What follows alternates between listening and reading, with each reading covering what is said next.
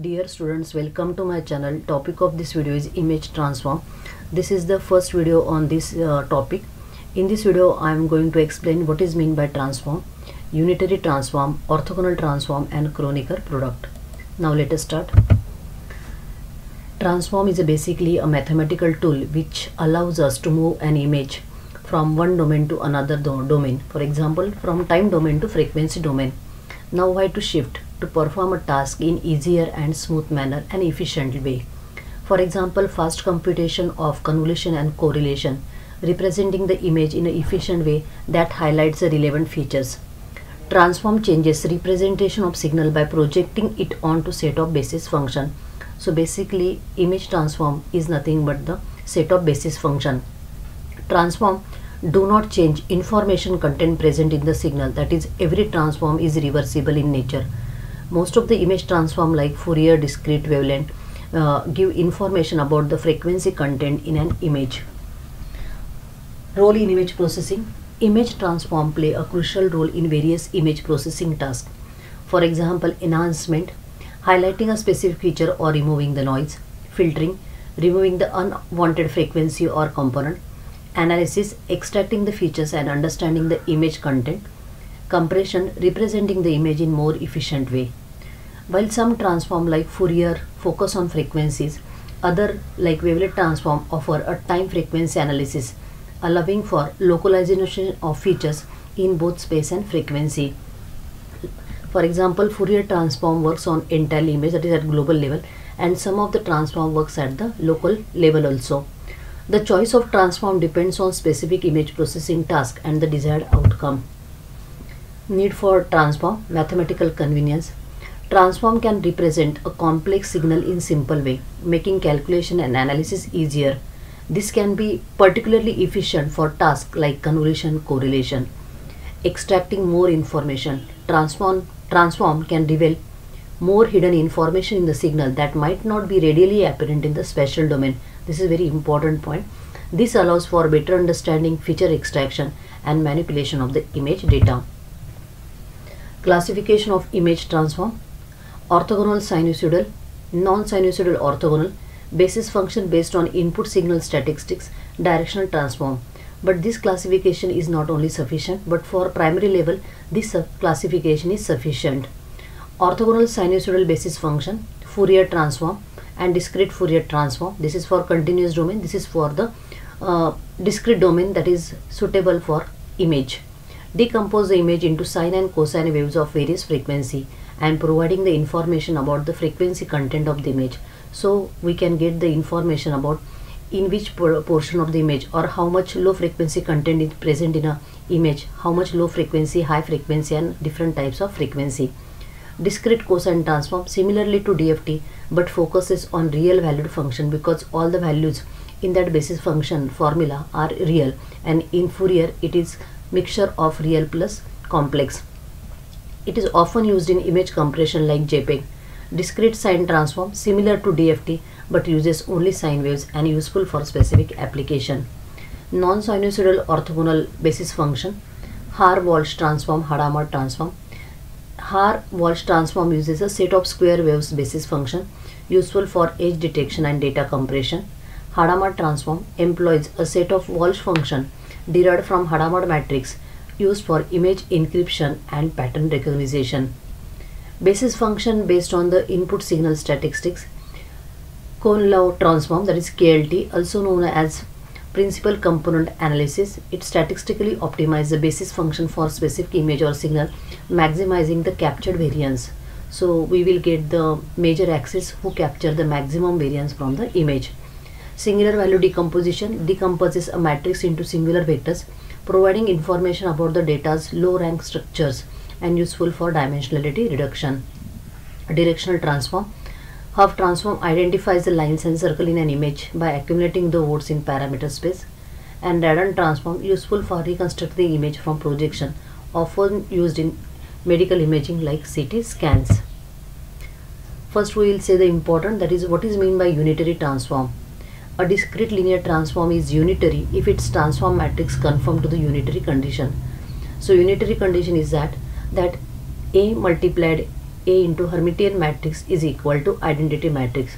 So here A is our transformation matrix, which may be Fourier, Walsh, Hadamard, that is any of the transform matrix, and AH is nothing but its Hermitian matrix. Hermitian matrix can be found out by complex conjugate and then transpose. If we multiply this A into A of H is equal to, then we will get I. Unitary condition. This condition defines a unitary transform. It essentially states that when the transform matrix A is multiplied by its Hermitian, then the resulting product is the identity matrix. So if this condition is satisfied, then we can say that our transformation matrix is a unitary transform. Transformation matrix represents the linear operation of the transform. It encodes how each element in the input signal is combined to create the transform signal. So when we multiply our input signal, that is image, with the transformation matrix, we are extracting the particular component from the input image. Now first problem, check whether DFT matrix is unitary or not, that is discrete Fourier transform. So this is example is taken by 4×4. So this is 4×4 DFT matrix. Now we require to calculate its first Hermitian matrix. For Hermitian, we require to take the complex conjugate. So when we take the complex conjugate, we are getting this minus j is converted to j, this j is minus j, so we are taking the complex conjugate. So in complex conjugate, only complex number sign changes and real value remains as it is. After that, we are taking the transpose of this matrix, so we are getting the same transpose, that is whatever rows are converted to columns, so we are getting same. And when we multiply, we are getting this matrix. Now this matrix is not normalized, but when we keep 4 outside, then at that time we are getting this matrix. So this is nothing but what? I. And if we multiply this matrix by 1 by square root of 4, then, and if we apply the operation, we will get the complete identity matrix. So only to do normalization task if we want the answer in a identity matrix. Therefore Fourier transform is a unitary transform. Now if we see the Fourier transform, it is a transformation matrix, and we can see that now here don't see the magnitude but see the sign change, that is plus or minus. No sign change takes place, there's 0, so it will extract the low frequency component from the image. Now see this 1 minus 1 1 minus 1, continuously sign change, the one change, second change and third change, so it will extract the high frequency component from an image. Now see this is positive, and after that it changed to the negative, so it will extract the components which is having more low frequency component and less high frequency component. Now see this 2, positive negative, then negative and negative to positive, so 2 changes are there, so it will extract the components in which somewhat higher frequency component are present. Now next is check whether the Walsh-Hadamard matrix is unitary or not. So this is the Walsh-Hadamard matrix for 4×4.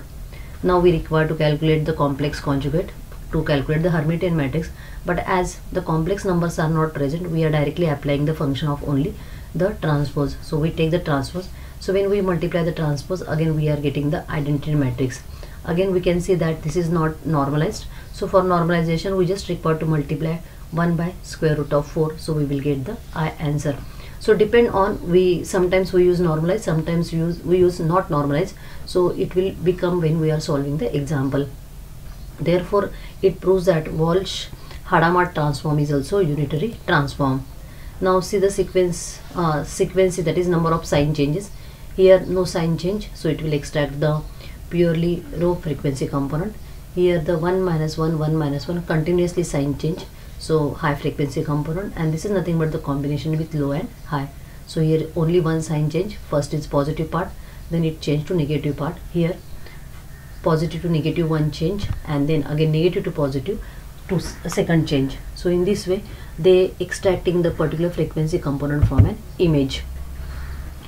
Next is check whether Walsh matrix is unitary or not. So this is the Walsh matrix. So Walsh matrix is arranged in such a way that from Walsh-Hadamard we found the or we can create the Walsh matrix.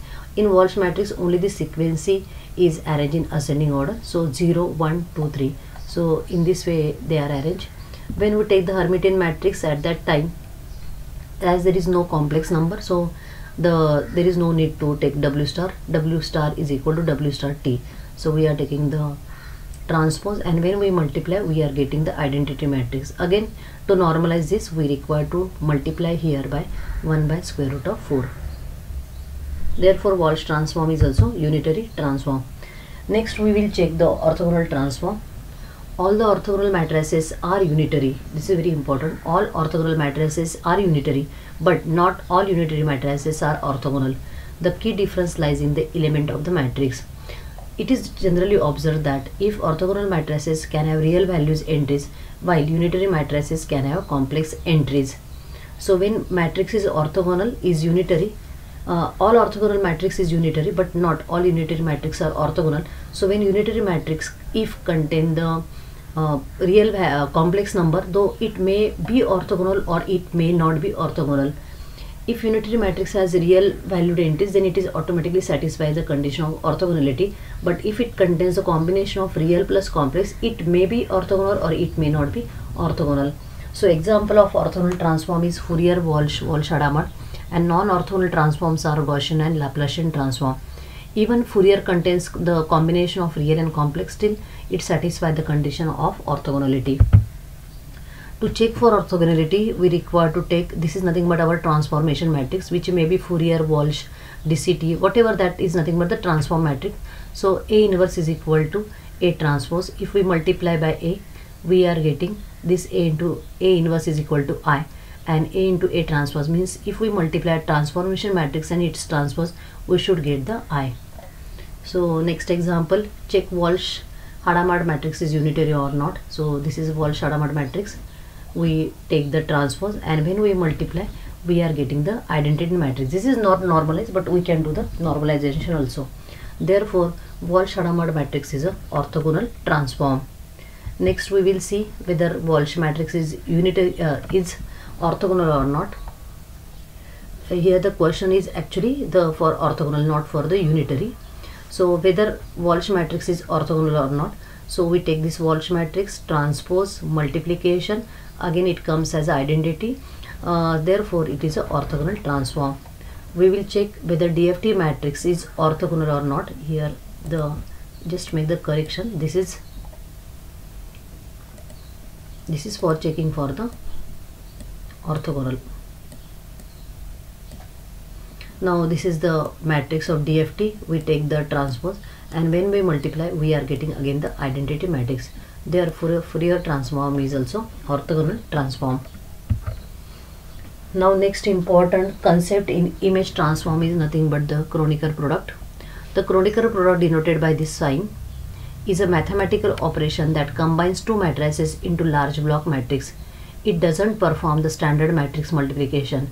Instead, it creates a new block matrix by taking outer product of each element from the first matrix with the entire second matrix. So when we will solve the example, it is very easy to calculate the Kronecker product. Where it is used: image processing, constructing a block matrices for filtering or feature extraction. It is used in control theory for representing the dynamics of multi-input, multi-output system. Machine learning, performing the tensor operation like task like multi-linear regression or deep learning. So here in this such application the Kronecker product is used. So basically it is used the matrices. Now this is a simple example of Kronecker product. 1 2 3 4. This is 2 by 2 matrix, and this is again 2 by 2 matrix. So what we will do, we will take the first element of the first matrix and we will multiply with all the elements of the second matrix. So 1 into 0 5 6 7, then 2 into 0 5 6 7, then 3 into 0 5 6 7, and 4 into 0 5 6 7. So in this way multiplication takes place, and this is the output of Kronecker. Now here the second matrix is, this matrix is 2 by 3, and this matrix, second matrix, is 4 by 4. Now what we are doing, we are taking this element, multiply with all these elements, then we are taking this 4, multiplying with all these elements of this, and we are getting this answer. For example, minus 4 into all combination, so minus 32 plus 36 in this way. Then we multiply 7 with all matrices, we are getting this particular section. In this way we are doing, and we get the Kronecker product. Sometimes in exam question comes that prove A Kronecker product B is equal to B product A. So this is not satisfied, that is A into B is not equal to B into A. So we will check.